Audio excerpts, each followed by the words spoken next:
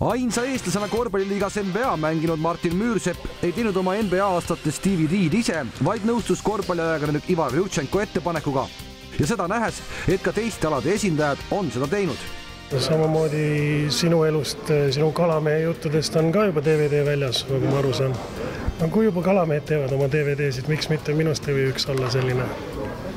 Aastatel 1996–98 korvpalliliigas NBA ametlikes kohtumistes Dallas Mavericksi ning Miami Heati särki kandnud Müürsepp jõudis unistuste liigas platsile 83 mängus, kus viskas 389 punkti, võttis 181 lauda ja andis 50 söötu. Numbrid, mis tagantjärgi mõeldes oleks võinud Müürseppale olla hoopis suuremad. Natuke nagu närib, et see asi jäi vähekene poolikuks, oleks võinud, eks ikka mõtled tagasi, mida oleks võinud teistmoodi teha, kus oleks pidanud võib-olla suu kinni hoidma ja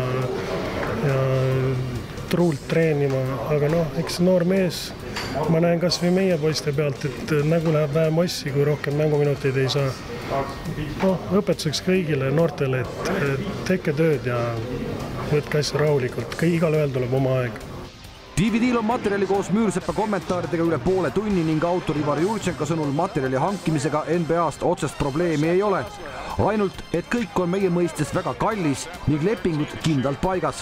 NBA dikteeris ette ka tiraaži 2000 eksemplari. Küsiti, uuriti, mis sellega plaadiga tehakse, palju teete ja lõppkokkuvõttes öeldi hind, saate nii palju eksemplare teha ja kogu lugu.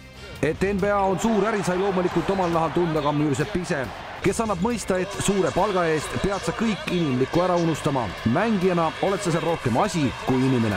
Kui me parasjagu Miamis lõpetasime 3-4 tunnise trenni ja ma õhtul tahtsin minna tennist mängima Danilovitsiga. Danilovits tuleb tennisreket küll käes, aga ta oli just saanud teate vist mobiili peale, et selle asemel, et tennist mängima minna, ta ütles, pane nüüd tagasi oma asjad ja pane kott kokku, läheme lendame minema, et meid vahetati ära, ma pole teil asjast kuulnudki. Poole sõnaga ei mainitud seda trenniski, seal võeti meilt viimast välja, et see lõigi vähe nagu teist, pea peale kõik, et sa ei saa nagu otseselt keskenduda ühele kohale, Aga pulli sai ka?